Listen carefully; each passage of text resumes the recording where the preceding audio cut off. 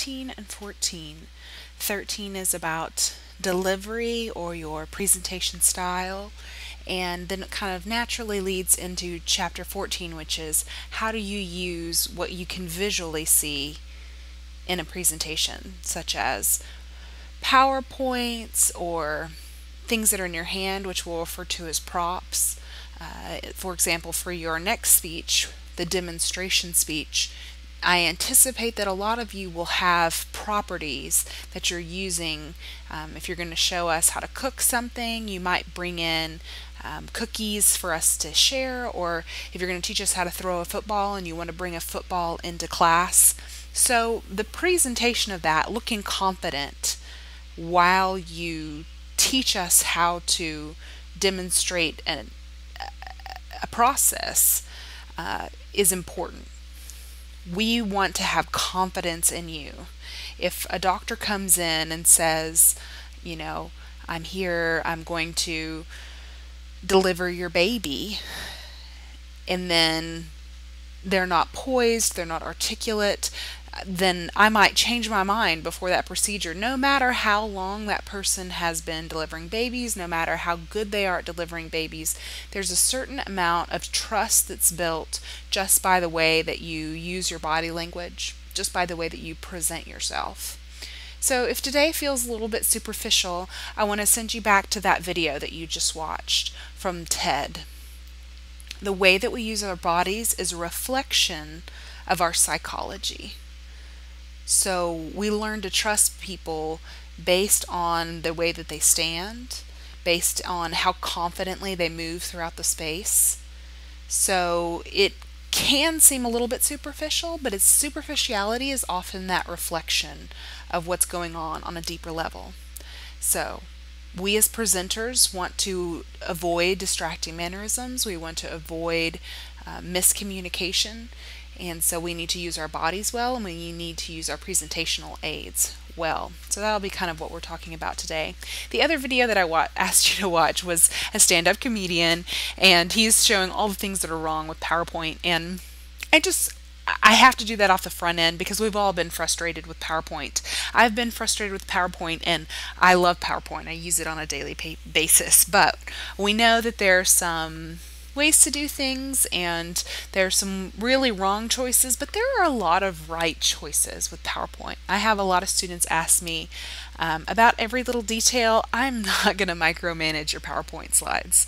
I think there's, as my daddy would say, more than one way to skin a cat. So if your methodology is different from mine, so be it. My favorite method is presentation zen, which means I only have a few things on the slide, and it's not the main thing. The main thing is my message, right? I don't want to rely too heavily on the slides. So anyway, let's get started for the day. We're going to look at page 166. So I've turned there. So we've already touched on this, but you are tasked with speaking extemporaneously, which means that you've got some notes there to refer back to, but in general, you're not reading a whole lot, right? You may read a quote by Abraham Lincoln, but we're not going to sit and didactically memorize our manuscript and deliver it from memory, and we're also not going to just stand up there and read, and that includes reading from our slides. We want to have a conversation. The other thing we're not doing is we're not making up this speech as we go, because otherwise we'll have lots of ums and hus and hms, or big long pauses between your next thought. We want to have a nice flow of information and have a prepared talk that is honest and in the moment, authentic. So I often put good flow, which is sort of a wrapper term, but what I mean by that is that you understand your content well enough that just like joyriding down a hill, you don't even have to put your foot on the gas. If you are well studied and you know what you're talking about, you often have a good rate. When I write you're talking too slow, it's often that you have big pauses between your thoughts because you haven't really prepared what you're going to say. Now, rate is highly preferential and personal. I can talk fast. I can talk to somebody else who talks fast. I love watching the Gilmore Girls because they talk fast. If you're from the South, if I were to impersonate a Southern accent, most Southern accents are a little slower than your average accent, right? So, some of you who are from different parts of America rather than the South, you might get a little frustrated with how slow we sometimes talk. So, rate is individual. If you're talking way too fast, remember that's part of that fight, flight, or freeze instinct. You're trying to fly through your presentation just to get it over with because your adrenaline is pumping and you just want to finish. And we don't communicate effectively when we're just brushing over and finishing our talk. So, those are just some things to think about. Pause can be used effectively for emphasis, but we want to avoid talking like William Shatner, right? If we put too many pauses in our speech patterns, we lose momentum and we lose that flow. So if you see on your feedback form your good flow, that means I really like your pace. You've got a clear train of thought and you're moving right along. Volume. So this is a reference to Sister Act, which kind of dates me, I know, but Whoopi Goldberg inspires the redhead there on your right to sing and belt to the back of the class. And for most of my students, when you're having a trouble with volume, you're not talking loud enough, it's not physical. It's not that you don't have the capability to talk louder, it's that you're shrinking back from your audience. So I want to challenge you to speak on your breath, right? Don't be so breathless or let your breath lose you. Make sure you have your breath underneath you and then speak on your voice and speak to the back row. Imagine that those sound waves are reaching us in the back. If you think about projecting and having a full and resonant voice, you're usually going to clearly connect with us. It's when you're shying away often that we don't hear your full resonant voice. So, and I always have to admit, y'all know I'm a loud talker.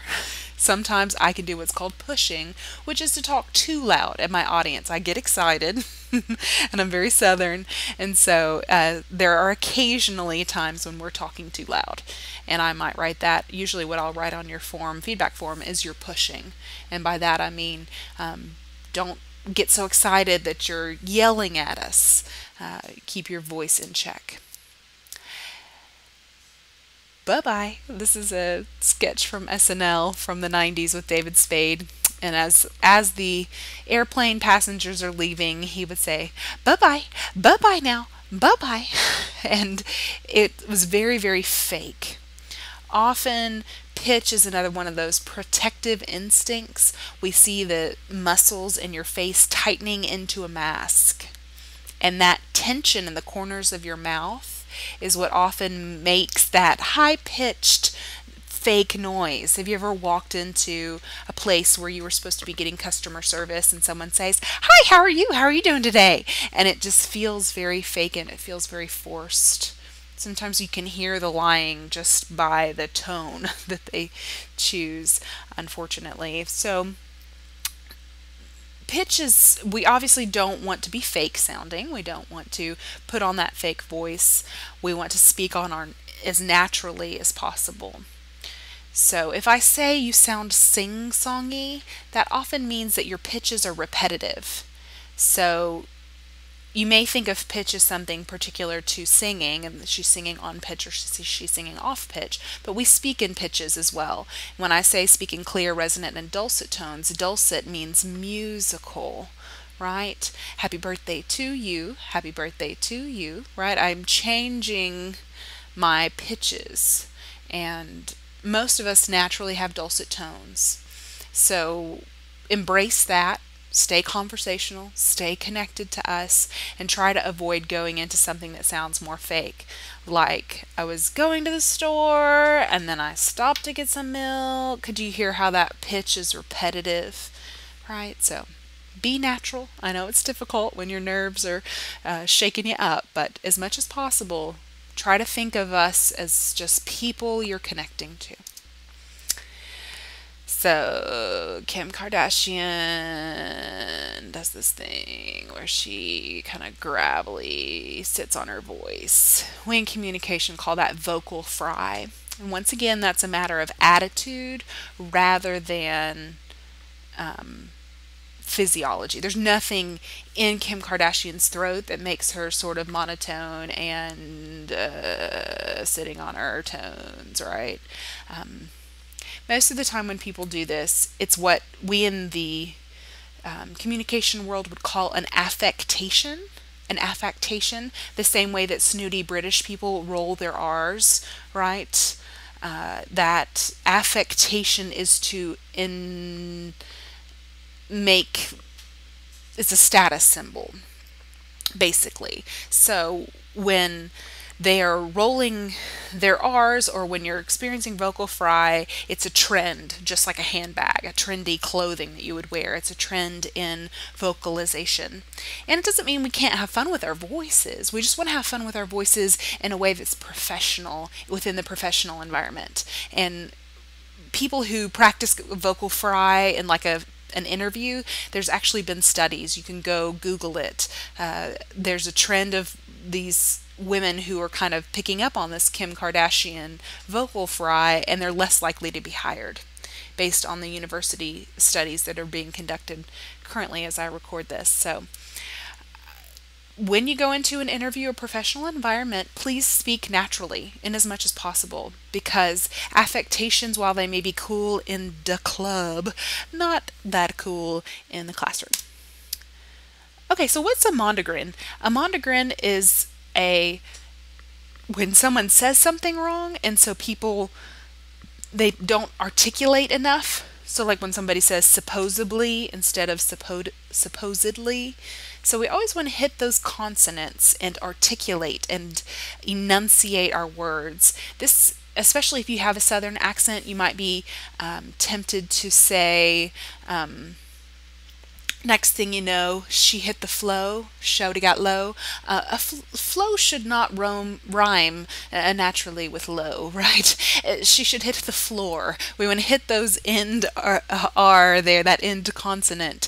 If you've ever heard James Earl Jones speak, you can hear how he really hits every end consonant. Now, there's actually a logic to his reasoning, and he knows his instrument. He has a very deep and resonant voice, a very low bass, like a bass like when you're riding in a car and you can feel that bass, right, in the car. That bass voice, those of you who speak in a lower registry, it's actually harder to hear those consonants. So if you have a really high-pitched voice, it's harder for you to project. The same way that a big old bass cello, when you play that bass cello, you don't need an amplifier. A violin, on the other hand, is a small instrument and it needs an amplifier. So I know I'm geeking out on you guys and telling you all these things you don't need to know, but sound production is fascinating to me.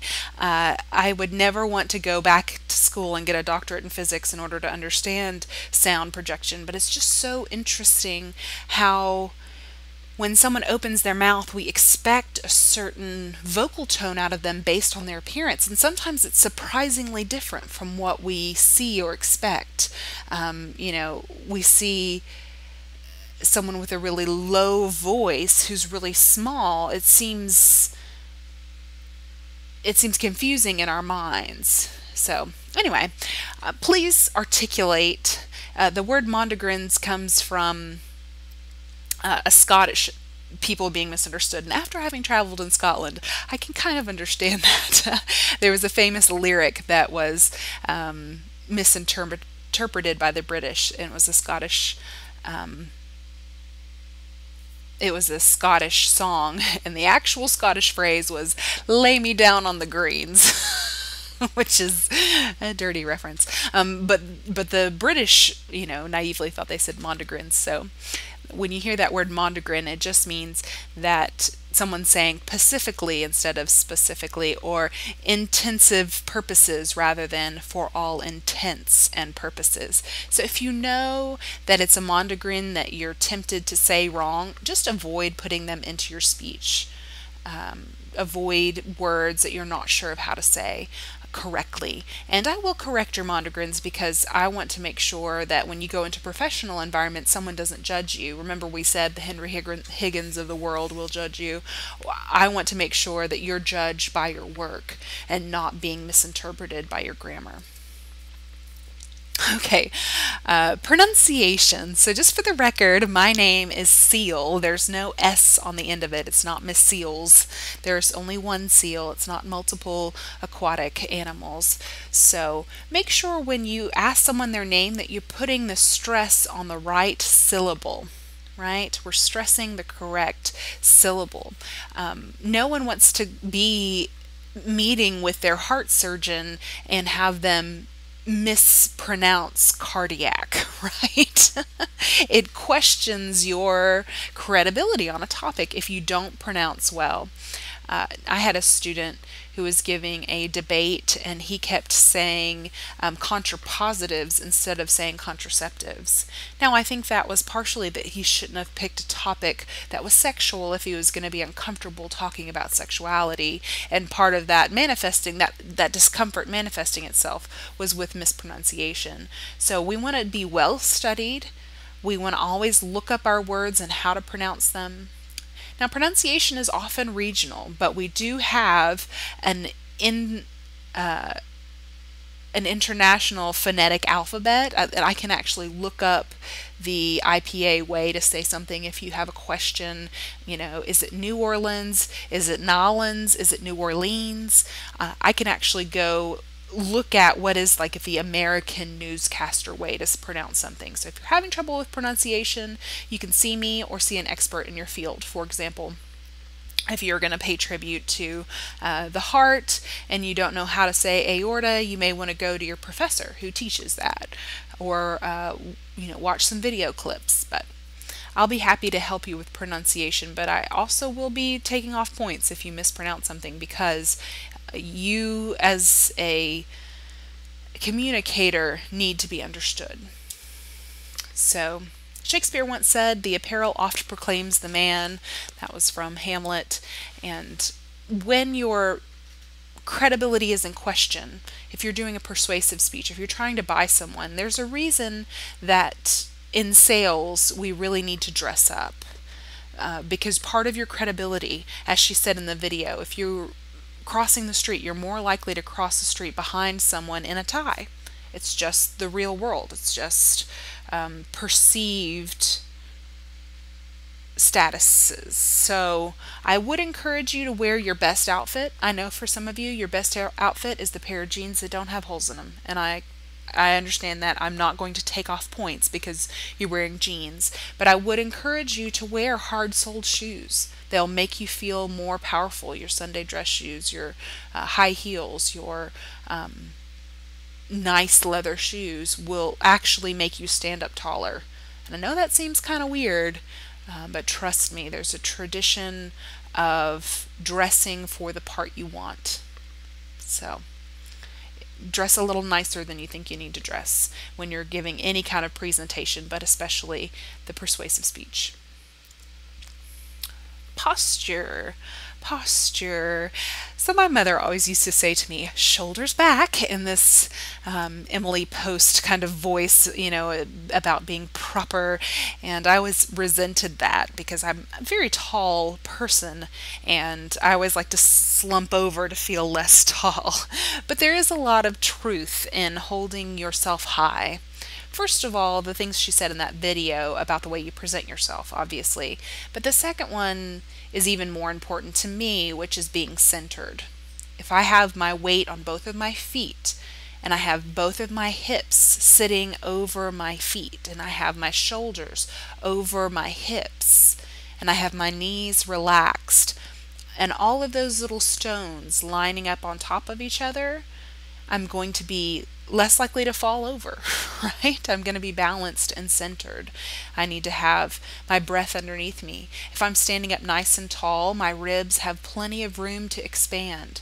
Some of you who I write on your feedback form, you're breathless. That's actually a matter of you not having sometimes enough room to breathe. As I experienced when I was pregnant, the baby was, taking up a lot of room, and my ribs couldn't expand enough to get my breath underneath me. Some of you are so slumped over and so folded in on yourself that your lungs aren't working properly. So if you expand your chest and roll your shoulders back and put your ears, right, over your shoulders. Your ears should be centered. And oh, it's hard for me not to do this talk without, I'm doing all these gestures that you guys can't see. Oh well. Trust me about your placement. You want to have your chin back and your ears over your shoulders, right?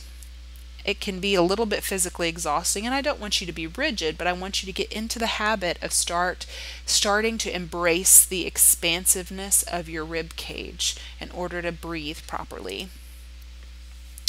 Eye contact, eye contact, eye contact. I feel like I say this every lecture, how important it is to connect with your audience.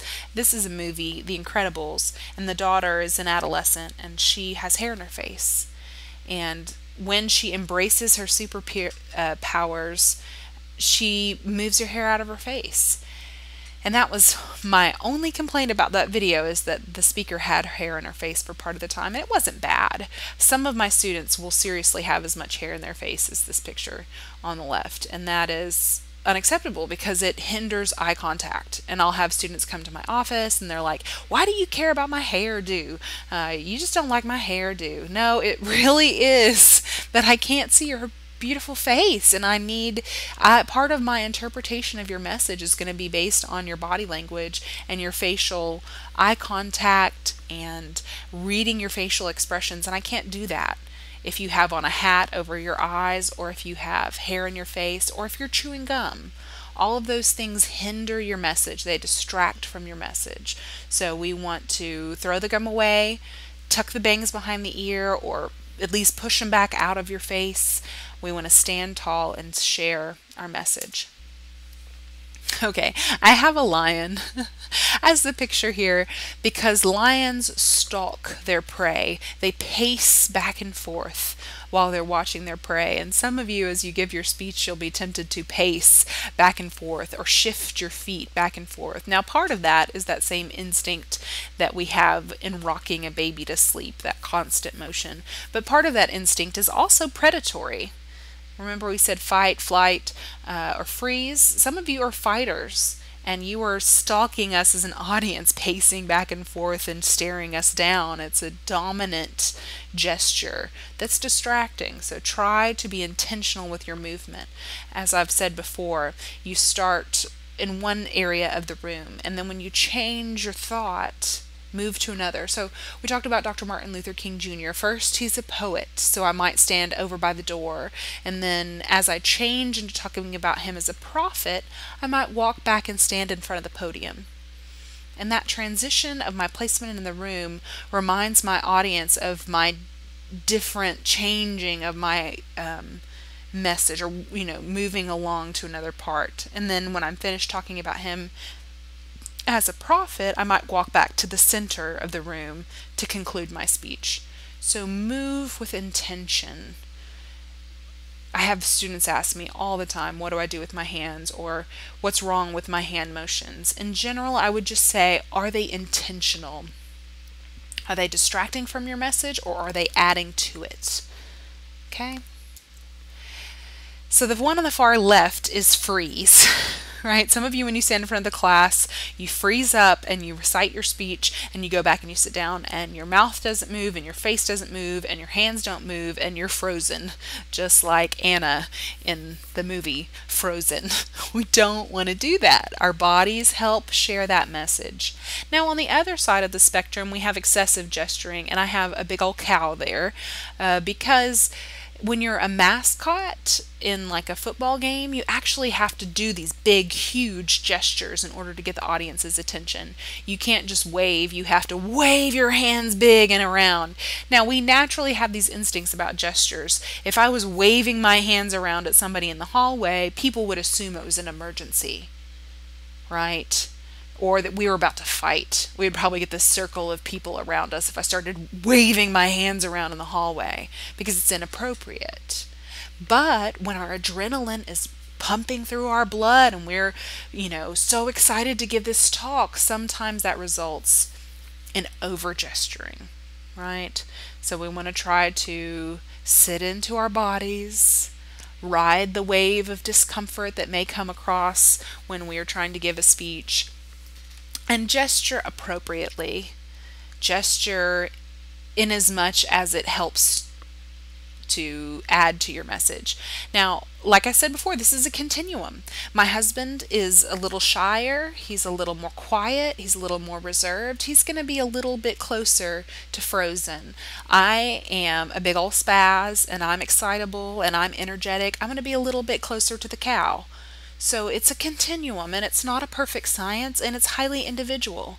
I might say that a person's gestures are fine, and then you might get to writing their critique paper and say, you know what, they're really not fine. I think you're over gesturing. That's a matter of preference. And I'm not going to correct that on your paper because it's your preference and you're entitled to your preference. But I think that there's a lot of green in this continuum. There's a lot of gestures that are okay. So don't beat yourself up about gestures. Don't overthink it. Focus on your message and let the natural body language come. Trust your body. And only correct yourself if you see yourself doing something way out of bounds, okay? Okay. Let me transition here. So we are moving into chapter 14. I made that line graph as a joke, and it's kind of one of those jokes that's probably not funny. I know I have a lot of student loan debt, and it does seem to grow exponentially every year. Like, oh, I'm gonna pay more than my minimum payments this year. And oh, money. I hate money. But anyway, a line graph, it depicts changes among variables over time. So the line graph, you can see this one, over time, it keeps growing and growing as the interest rates grow. So that's the purpose of a line graph. If you're going to choose between the graphs on page 182, if it's related to time, choose a line. The second one is a bar graph. This is to compare variables, quantitative comparison among variables. So if you are comparing one person's salary to another person's salary, one person is the coolest, one is less cool, then you would make a bar graph. And finally, there is the pie or circle graph. And a piegram shows the relative proportions, right? How much pumpkin pie you get. So please, anytime you're tempted to make a diagram, refer back to page 182. Now, I will say when we get into researched assignments such as the informative and the persuasive, the amount of data can be overwhelming to an audience, and we'll talk about that. A lot of people in your audience are more math phobic than you would realize, and so I highly encourage making these graphs. They really don't take a lot of time when I make them in PowerPoint. You just kind of got to get in there and play with it, but it's a very intuitive, I think, the PowerPoint graph software is I don't know the right word to use. The interface is pretty accessible. And, sometimes you can find these graphs online, but always cite a graph because it has data in it. It's not the same as me just like showing a picture of a cow, right? That cow is anybody could have taken that picture, but a graph has numbers and data that comes from usually an institution of research or a college. So make sure that you cite your graphs if you get them off the internet. All right, so moving on to other types of aids besides graphs. Objects. right? So I said you might have a football and you're going to teach us how to play football. Pictures, we'll come back to that in just a moment. Diagrams, or things that show parts of a whole, maybe a picture of the skeletal system with labels of, okay, this is your neck bone connected to your hip bone, Okay, we already went over that. And charts condensing the information. So once again, just a picture is worth many, many words. Maps are great. So if you use any sort of audio or video, for the purposes of my course, we want to keep it Instagram short. It can only be 30 seconds. That's not a rule of thumb, like when you get into professional presentations or if you're going to become a teacher or something. I'm not saying 30 seconds is what you should always do, but for the purposes of our course, it just helps you from relying too heavily on any one resource. Okay, we want to give balanced speeches, and we want to include multiple sources rather than just replicating what one video tells us. Right? We want to gather information from lots of different places. Now, some people ask me for the tribute speech, can I have like an underscore? If I pay tribute to Billie Holiday, can I play the song the whole time I'm giving a speech? And I've never seen it done well. It's almost always a distraction from the message, trying to have an underscore or trying to have one of those PowerPoint slides that automatically changes slide. That's a huge, what we'd say in theater, upstaging you. People are just going to watch those slides change. So I really would encourage you to manually change your PowerPoints and to only show a short video, 30-second video. So handouts are okay. Handouts are good, but just be careful. Because if you hand the handout before you speak and then you immediately start speaking, people are going to be reading rather than listening to you speak. So be careful with handouts. I've had people pay tribute to the Shriners and then at the end of their speech give us little tri-folded pamphlets that came from the Shriners. And that's great. It gives us a homework assignment to go look at those websites or look at the pictures, but I would wait till after you give your speech to to hand out your handouts, because if you do it during your speech, you're likely to once again be upstaged by your handout or pamphlet. All right, so pictures. I just want to talk for a moment about the importance of pictures. People say, why do you require any PowerPoints? Why even bother with PowerPoints? And I would say that PowerPoint is a valuable tool, and that's all it is a tool, in order to help clarify your message. So I might say to you, I have a Boston Terrier. She has a white stripe down her face. She has those kind of ears that stick up. But if I just show you a picture of my Boston Terrier, it's a lot easier, right? It's a lot quicker. It's a lot clearer. And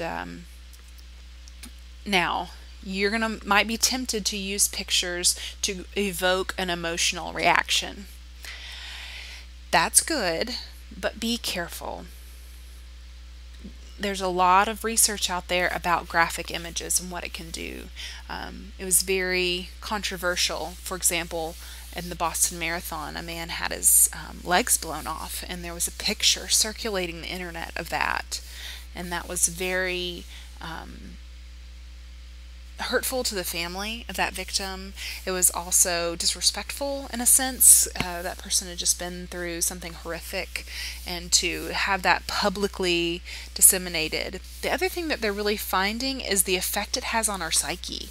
So I want to challenge you, if you're looking at a lot of graphic images, and I'm not talking about like CGI video games or something, I'm talking about real pictures of war or of crime scenes.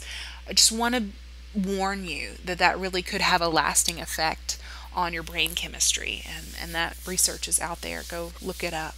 But all that to say, this is not a big scary image. There are worse pictures I could have found.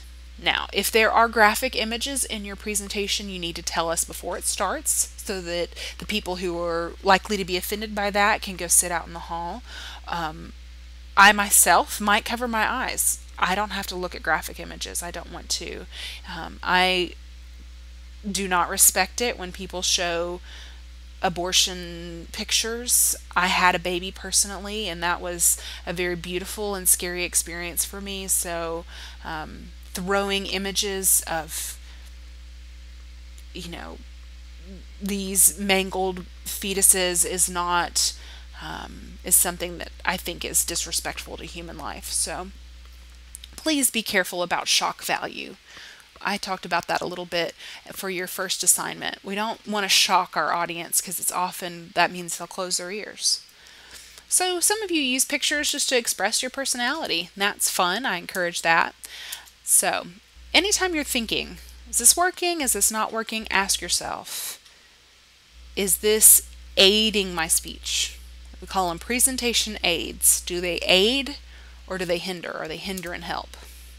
The moment the visual appears on the screen, the audience will focus on the visual rather than listening to what you're saying, right?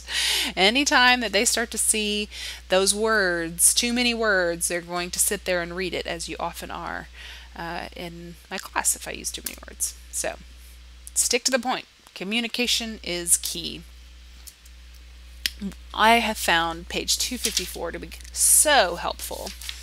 Wonderful summation. Now, 254, that's not right.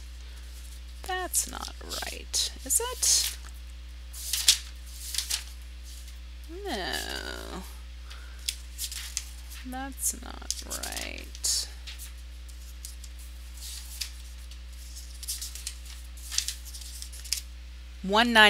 Page 191. Sorry, I forgot to change that slide. Page 191 has some great visual aid information. So never turn your back on your audience. We talked about that. Try to only reveal one thought at a time, right? As I have done here, or put one thought on one PowerPoint slide. We talked about singularity last class, right? Only trying to say one thing at a time. If you try to say too many things at once, you're just going to confuse and muddy the issues. So try to say one thing at a time and make it clear. As just a rule of thumb, if you're trying to fit more than 6 words on the line, that's probably, though your font is going to be too small to read by the back of the class. So keep your font nice and large so we can clearly see it. And also, we're going to try not to have too many lines of information on one page, right? So the idea is not throwing too many words at your audience. And this is just a rule of thumb. I'm not likely to sit there and count how many words you have on a slide, particularly if they're small words. But in general, it needs to be nice and big and be ready to be seen in the back of the class. Okay, so this is an appropriate font for 3rd graders, right? Times New Romance. But if you're going to give a serious talk, you need to have a serious presentation style. If you're going to give a silly talk, you can have a silly presentation style. But I have seen people give talks about cancer and have their eyes dotted with hearts, right? We don't need to make that mistake. If you want to be taken seriously, you need to present yourself in a way that's serious. Please, please, please avoid putting colored backgrounds. We want to have a lot of contrast, so either black letters, white background, or black background, white letters. We need to be able to see what the words are on the screen, so try to keep a lot of contrast in your presentations. Don't put your words over your pictures unless you're labeling a chart or graph. We don't want to confuse and muddy. It's just hard to read them. Oh, I love this slide. The one in the bottom with the little ears back. He's so little. Oh, so distracting. So if you're going to talk about puppies, just give us a puppy and not one that's so cute it's distracting from your talk, right? Or change the slide often so we're not tempted to be distracted. All right, so we want to avoid using the bottom third of the slide. If you're using the bottom third of the slide, then the people in the front row, their head might be, you might have to like look around their head in order to see what's on the slide. So to avoid that, put all of the content in the top third, 2/3 of the PowerPoint slide rather than the very bottom. So I'm trying to get better about this, but it's often my mistake that I make. Prezi is a great presentation tool if you haven't looked into Prezi, especially if you're in sales. It's a great tool. So just want to encourage you. I don't use Prezi. I love PowerPoint and have used it for a long time, and I am an old dog with old tricks. But if you can learn new tricks, Prezi is a great tool. I would say that you do need to know how to use it on your own, because although I can sort of troubleshoot, it can be kind of a glitchy program because it is free and you get what you pay for in some cases. So anyway, that's my 2 cents on presentation media. I know some of you are going to rock at this. You're graphic designers. You find wonderful pictures. You're going to have plenty of contrast between your words and your backgrounds. You're going to use your presentation media in order to enhance your message. And remember, you can give a great speech without a single piece of technology. People did it for years and years and years. They stood beside a tree and they said, "Life is a lot like this tree right here." Right? And they just used their surroundings in order to better communicate. So it's nothing new. And if you just want to use the Elmo and put pictures up on the Elmo, that's okay, but you might be robbing yourself of some useful options. I'll just say it that way, especially when it comes to memory. If I won't let you hold a whole bunch of note cards, but PowerPoint may help you remember what to say next. So if you are intimidated by it, I can work with you in my office. You can play around with it in the library or any of the computers. All of them have Microsoft Office, Outlook, and PowerPoint and all that on them. So get on a school computer and start playing, because I don't see any hint that presentation media is going away anytime soon. So as always, thank you for listening.